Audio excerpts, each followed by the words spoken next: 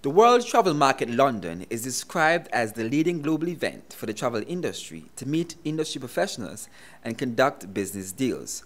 A large delegation from Antigua and Barbuda is showcasing the best of the destination. Several hoteliers, taxi operators, and influencers are there. Every tour operator that we've met has talked about we are outstripping the others in the region with our growth this year, and the bookings for 2020 are just really incredibly strong. The Tourism Authority CEO says the Antigua and Barbuda stand is buzzing with activity. It's no surprise with ambassadors such as the Master Blaster, Sir Vivian Richards, on the team.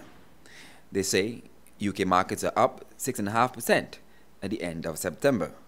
The market has responded well to the What Cool Looks Like summer campaign, and many are discussing plans to invest in Antigua and Barbuda.